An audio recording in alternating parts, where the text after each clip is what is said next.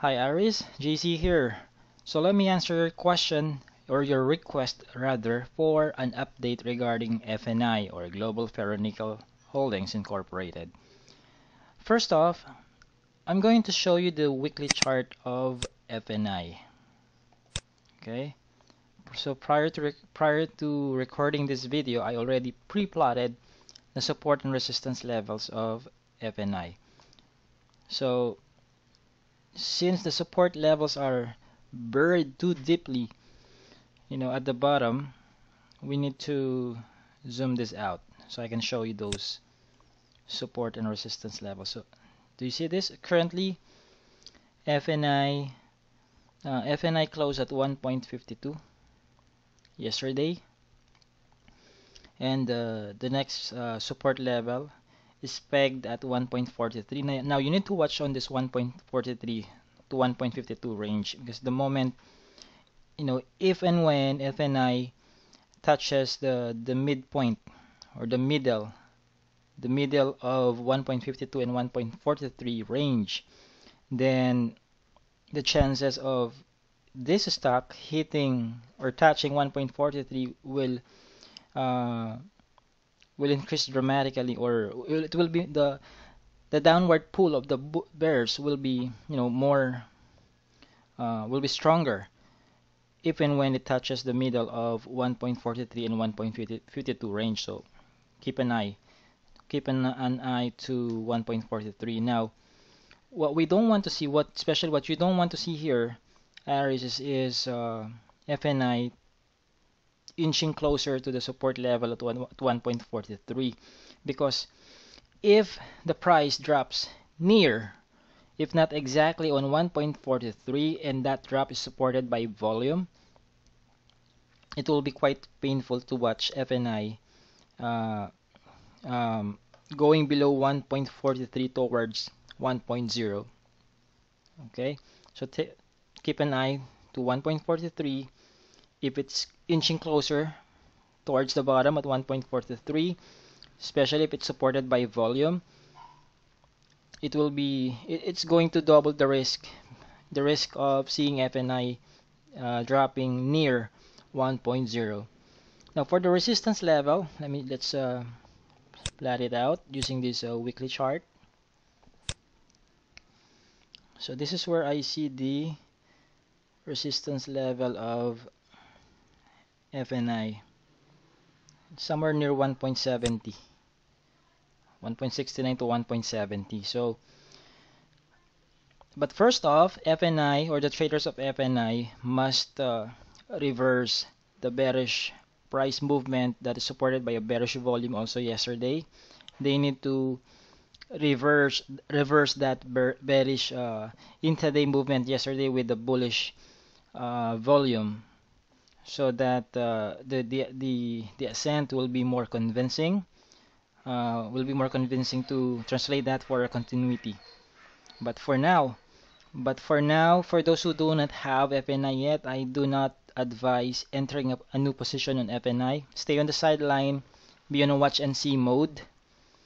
Um, the chances are high for this stock to continue moving bearishly, or if not moving, it will just move sideways until it gets an upward traction, or an upward bullish support coming from the traders. But again, for now, stay on the sidelines. Do not enter a new position yet. Now, if you have already entered a position on FNI, as always, be on top of your trailing stop loss, because it represents the risk tolerance that you can only handle, the risk percentage that you can only tolerate. Do not trade FNI. Do not continue holding FNI if it's already moving way below your trailing stop loss, because it doesn't make sense holding a stock that's give you stress more than what you can only handle. Okay, so that's it for FNI. Now let's take a look at the daily chart. Let me show that to you as well. Now for the daily chart of FNI, as you can see here, yesterday's price action was obviously bearish, and the volume was way above its 30-day volume average. If you have read our quick start guide from the beginning till the end, you know, or you must have read what I wrote there. What did I wrote there about the price volume distribution? If it's a bearish price action, and if it's supported by a tall volume, then it means the downward price movement is more likely to continue. That's why I have advised you to stay on the sidelines for now, be on watch and see mode. Okay? As far as the moving averages of FNI are concerned, well, it's this blue line here is the 200-day moving average, simple moving average, and this green line here is the 10-day simple moving average. This green line here represents my short-term sentiment, and this blue line here represents my long-term sentiment. Since the price is both below these two simple moving averages, I would say obviously FNI is moving confirmed inside the bearish territory both in the short term and long term perspectives. It's all the more that you need to stay on the sidelines if you don't have FNI yet. Okay, now let's zoom this in so we can check the foreign investor sentiment on this stock. Foreign investors are not that much participative or active of FNI. Nonetheless, yesterday triggered a 25.5 million pesos worth of um, outflow of foreign funds. That was yesterday. Still relatively insignificant compared to the foreign investors' participation, primarily on blue chip stocks. But I just want to show you what the foreign investors think about FNI. Okay. So that's the foreign investor sentiment on FNI. Now for the MACD on a daily chart, we see that the MACD line, which is the blue line here, already crossed below the signal line, which is the red line. So when MACD registered a bearish divergence with a signal line, especially when the MACD line is below the zero line and the price is below the 10-day SMA, that's the total opposite of my buy indicator. Well, that's a sell signal. Okay. Now for the RSI, it has already crossed below the um, margin between the um, overbought and oversold levels. Right now, RSI is already trading inside the oversold territory.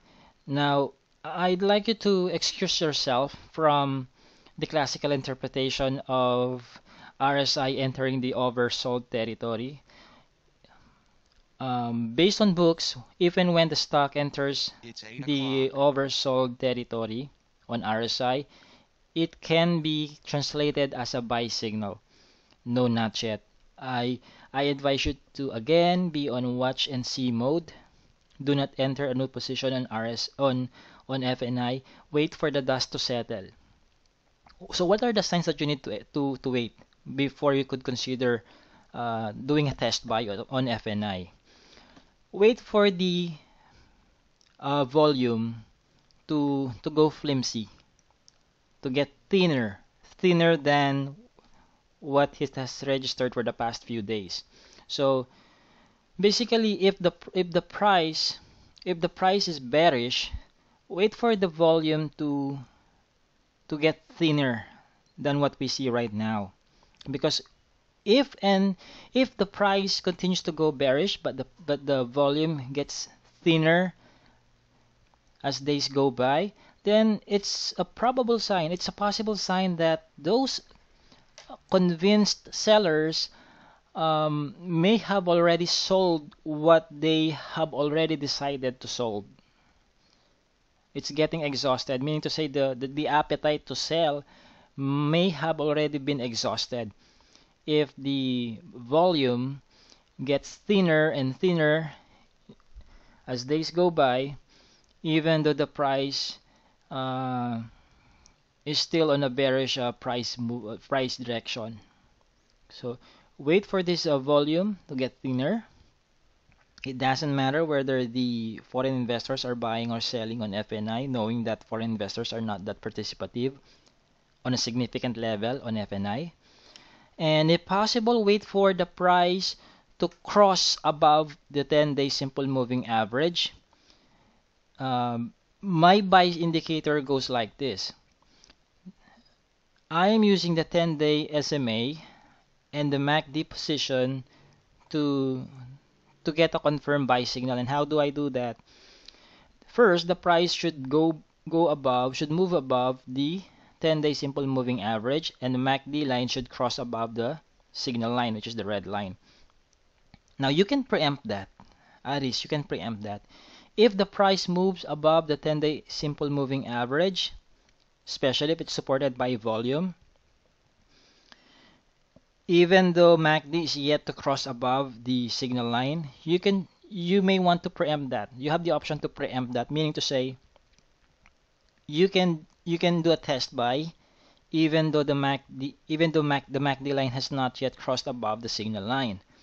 Now however, if you want to have a higher conviction level to really enter a new position of FNI, then you have the option to wait for the price action not only to go above the 10-day simple moving average, but also you have to wait for the MACD to cross above the signal line. That's a stronger buy signal than preempting the completion of a confirmed buy signal from this 10-day SMA and MACD tandem or combo. Okay. So what are the other indicators or signs that you need to see before you consider entering a new position on FNI, aside from the relation of the price movement with the 10-day simple moving average and the MACD with the signal line? Wait for the RSI to go above the 20 level.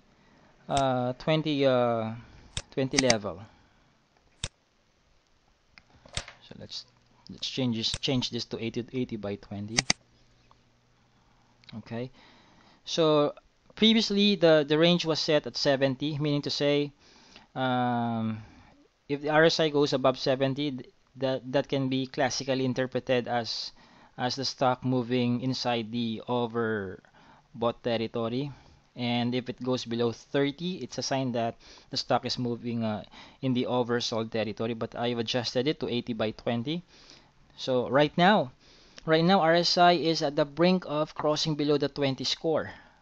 So what you want to see here is that if this candlestick soars above the 10-day simple moving average, the green line, and the MACD prints or reverses its position from the southward direction to the northward direction, and if the RSI does the same as MACD, meaning to say if it reverses its direction from the southward going to the northward direction, then those are three signs for you to consider doing a test buy.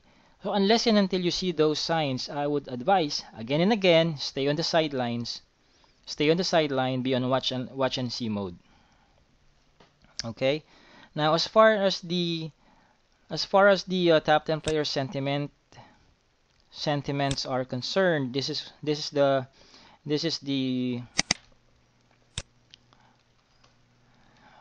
top 10 players chart of FNI. So as of yesterday's trading, okay. Okay, as of yesterday's trading,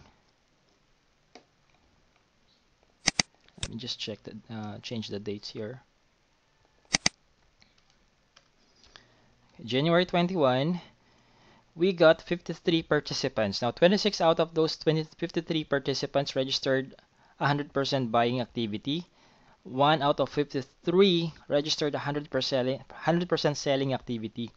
You might want to ask, so sir, why do you advise us to stay on the sidelines, especially if we haven't entered a new position on FNI yet?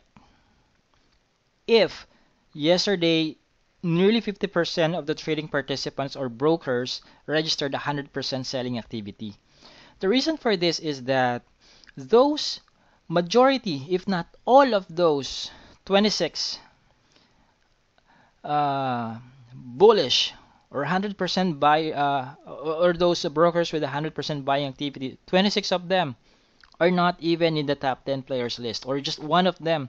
Only one of them is in the top 10 players list. Who's that one? BA Securities. Meaning to say, 25 of those confident buyers, those brokers with 100% buying activity, are not in the top 10 players picture. Maybe they are in the top 20, top 30, top 40, or top 50. So we are only concerned, I am only concerned about the sentiments of the top 10 players or top 10 brokers who played the stock at a given day. So I'm going to disregard, in this case, I'm going to disregard those 26 confident buyers yesterday because only one of those 26 is in the picture of the top 10 players chart. So those remaining 25 confident buyers have no bearing at all in my interpretation of the top 10 players sentiment. I remain bearish on FNI. Okay, so the top 10 players buying average is at 1.53.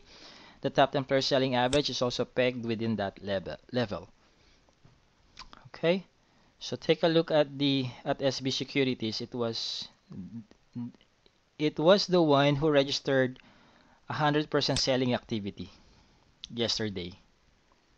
Okay, so we only got five out of 10 top 10 players registered a green total turnover value, and 5 of which registered a negative total turnover negative no, not total turnover value, but negative net amount. Okay, net amount. So that's it. If I were to only analyze yesterday's top 10 player sentiment, if I were to analyze only yesterday's top 10 player sentiment, I would say that there was a tag of war. There was a tag of war between the Bears and the Bulls. Looking at this picture, there's a tie. There's a tie in terms of the number of top 10 players with a positive net amount. There's a tie. There's a 5-on-5 score. Okay. However, if we are going to consider the signals being emitted by our other indicators, such as the position of the price on the 10-day simple moving average, the foreign investors action, the position of the MACD below the signal line, and the RSI positioning itself at the brink of crossing inside the or entering the oversold territory, then I would say that my overall sentiment on FNI remains bearish. Okay, so Aris, I do hope I was able to give you a substantial update on FNI. So if you have further questions, don't hesitate to post your question on the thread that you have created for this particular stock. Thank you again. My name is JZ of Equilist Analytics.